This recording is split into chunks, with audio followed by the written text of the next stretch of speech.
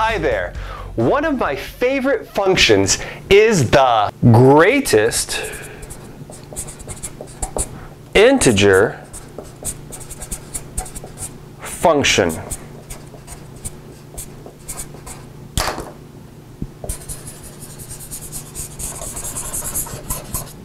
What's this? You've never heard of the greatest integer function?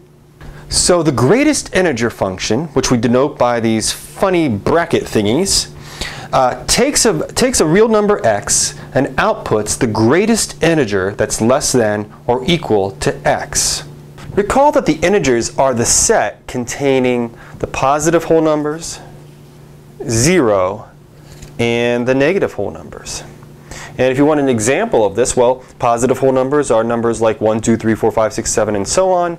0, well, we all know what 0 is. 0 is just 0. And negative whole numbers are numbers like -1, -2, -3, -4, and so on.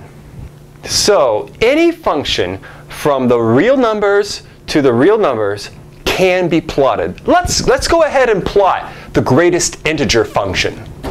So here we have a plot of the greatest integer function. Let's see if we can explain why the plot looks the way it does.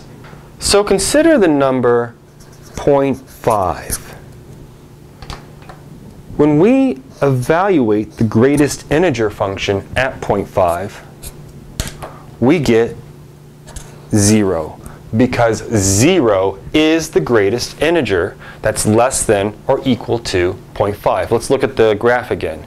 So see, 0.5 has a y value of 0. So the greatest integer sends it to 0. Let's do another example. So now, instead of 0.5, let's look at 2. What's the greatest integer that's less than or equal to 2. So that's what this symbol means. It means you find the greatest integer that's less than or equal to 2. Well, this is equal to, well, the greatest integer that's less than or equal to 2 is clearly 2. And if we look at our graph again, go over to 2, this whole means that we ignore it and we see that our function's value is in fact 2. And let's do one more example. How about negative 3. Okay, so what's the greatest integer that's less than or equal to negative 3?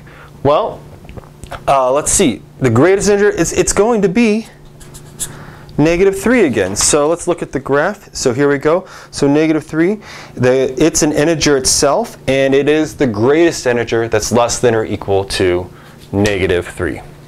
So now we know the greatest integer function. It's really just a function that rounds down.